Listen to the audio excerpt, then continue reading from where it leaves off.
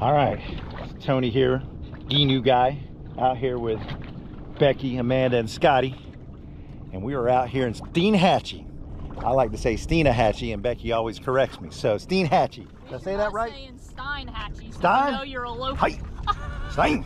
That sounds kind of German. So we're out here going to do some scalloping.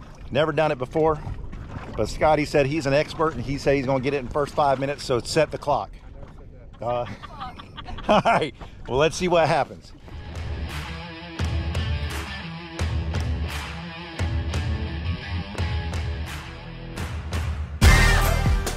Well, welcome back to another episode of the Emu Guide.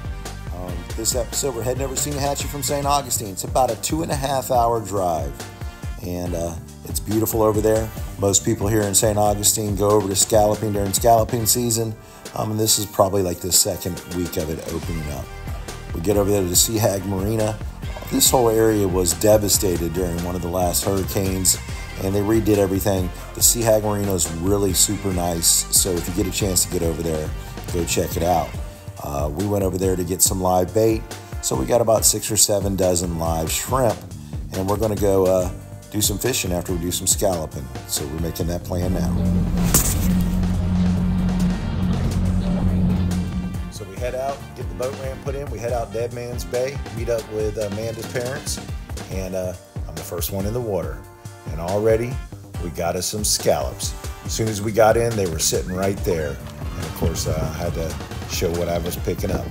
A couple of horseshoe crabs, looks like they were doing the dance. And there's Scotty and Kendall, and Amanda got in. B said she wasn't getting in that water. She didn't want to deal with no sharks. So there's this Kendall, she just graduated from Pedro, and she's grabbing a whole bunch of them. And then a couple of starfish. Now Scuba Scotty's heading in, and he probably got the most out of everybody. Now we're going to change directions, and we're going to go head out and do some fishing, find a spot. What, you got, a trout? Yeah. What is it? Maybe a little red. Is it? That looks like a little red. A little red fish with a blue tail. Yeah, Really? little red. Little baby. Sweet. Oh, he swallowed it. No, he didn't. No, he didn't. Have you He's been there? okay. Look how pretty he is. 18. Oh, look at B. B got her first little red. Let's take and see. We'll throw that one back anyway because he's small, but we're going to look at the fish rules. See you later, sucker. You didn't say it, Amanda. I see him. No.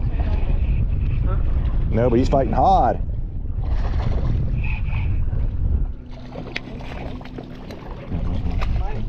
No. What are you doing with this guy? What are we doing with the grunt? Throwing it? Is that it? He might be 18. No. You don't think so? Mm-mm. He's a little guy. See you later, sucker. He's close. He swallowed it. No, he's 16. Yeah, that's all this fox one. He swallowed it. Oh, well, he just ripped my hook. He took my hook, too. See you later, sucker. Got blood all over me. Look. Oh, gosh. Blood everywhere. Look at his leg. He probably, Here, put some of this water on it. Ugh. Just use your hand and rub it on. I'll get it off. I'll put my leg in there and get the shark to come get it.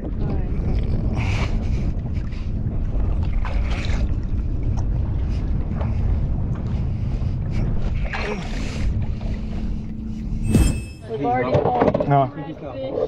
Yeah, he ain't gonna be 14. I can tell you that. Just throw him away. Yeah. throwing him back in. Yeah. Yeah, that And wasn't we got a He's angry though. He's angry.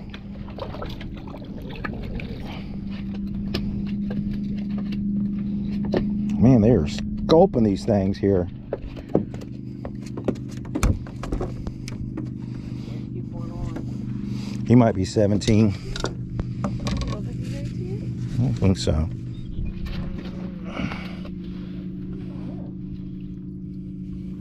No. He's 16. 16? Mm-hmm. See you later, sucker. You go jump in after me if a shark attacks you? That's a big ass flounder. Is it right there? Mm-hmm. Yell when I'm over top. You're It's close. It's to your left. It's a stingray. That's a stingray. there's a stingray right there. But it's under that.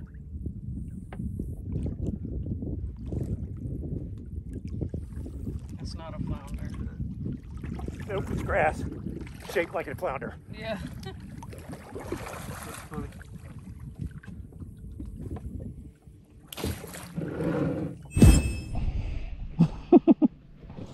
Were you recording him? I just started it. Oh, got you a trout. Were you reeling it in, Scotty? No. I just set it out there and he.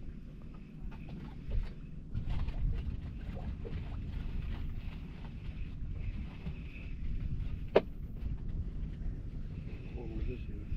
First fish of the day. Do what?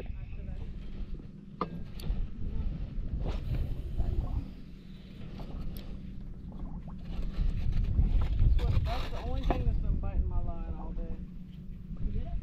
Oh, artificial. Yeah.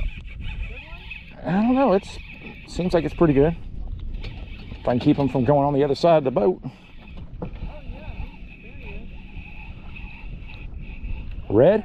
That's a red. That's a red. Red on the artificial? Yeah.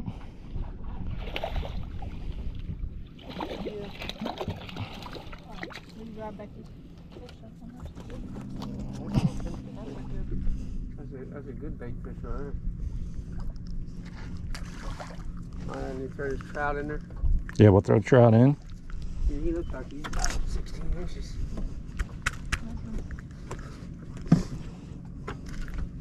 How big they gotta be, Tony? 15. Let me see. 15 inches. There we go. We got one in the cooler. Let's move all this stuff. Got 4 fillets. 2 red. All right. See you later, sucker. Oh. Got him. See ya. Flip. I don't think he's big enough. He's long though. Oh, they gotta be what? 15. Look at the teeth of that thing.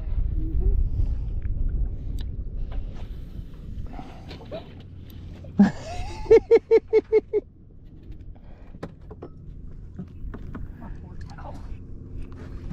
My legs are burning even underneath these. Oh, oh.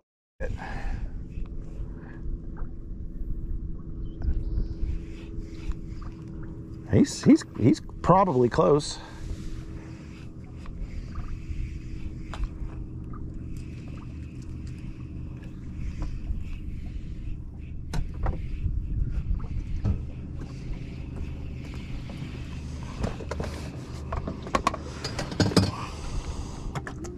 You gotta really pinch that tail. 14 and a half. 14 and a half. Close. See you later, sucker. Well, technically we spent 2 days out there scalloping. I kind of combined the two into one day.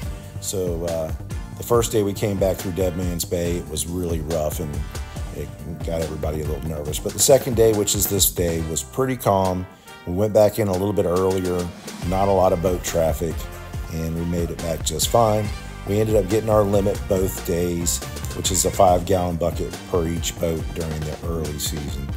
Later on, you can get 2 5-gallon buckets. But we ended up getting our limits on that. We ended up getting keeping one 18.5-inch red and 2 trout that were around 16, and both of our limit of our scallops. So we ended up cleaning all those scallops and cleaning this fish up, and had dinner. So thanks for watching, and make sure you stay tuned for the next video of the Ginu Guide.